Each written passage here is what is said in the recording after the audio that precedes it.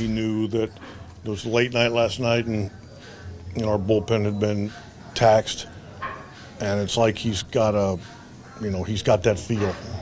Because I didn't think early on, I didn't think his stuff was terribly sharp early on, but he worked into it, and by the middle innings, his stuff was sharp, and he competes so well that, that was a hot day, and he's not the biggest guy in the world, but boy, I'll tell you what, man, his heart is, I don't know how you measure it, but I'm glad he's on our team.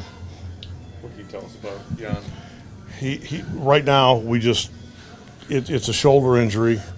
We're going to get him back to Cleveland in the morning.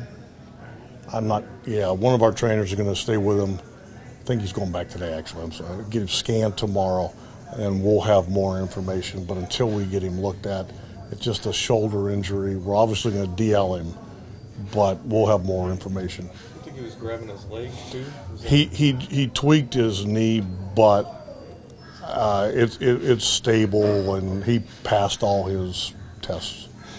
Perez left.